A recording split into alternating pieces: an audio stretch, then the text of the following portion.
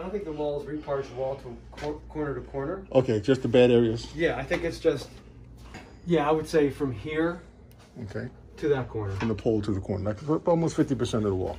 About 50%. Okay. So this customer hired us, basement wall pros, to refresh his basement. These walls are peeling, they're cracked. So he wants to brighten his basement. He wants to bring it back to life. And also we're going to be installing a sump pump in the corner.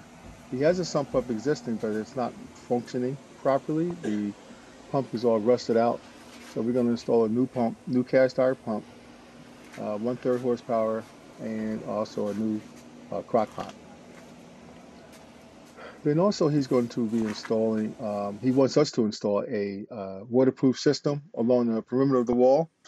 So we're going to do that too, also with this job. What you're looking at here in this scene is the scratch coat. This is the first coat.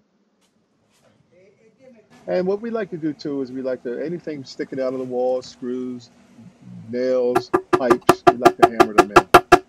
We're putting on the glue. The glue is very important to making sure that the last coat will stick to the first coat.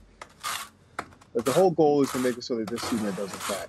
And also in our cement we have fiberglass fibers.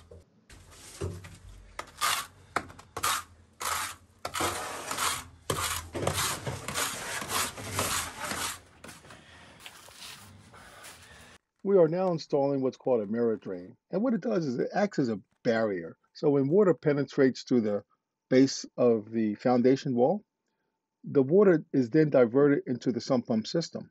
So the water fills up into the pot. There's the pump in the pot. Okay, it's a 1/3 horsepower sump pump.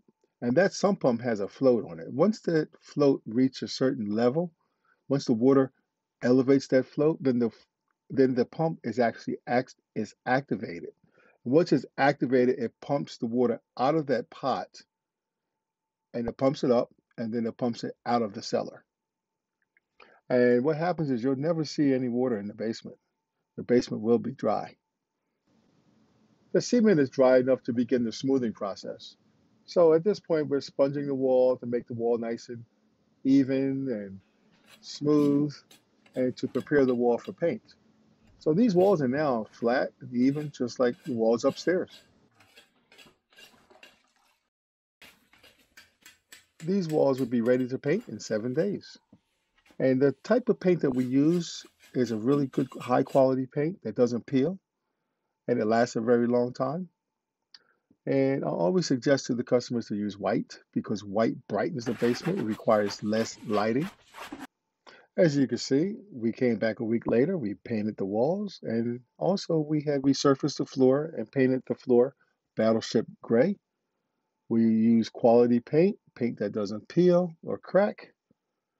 Once a week, we post a new video. Please like this video and subscribe to our channel. Thank you.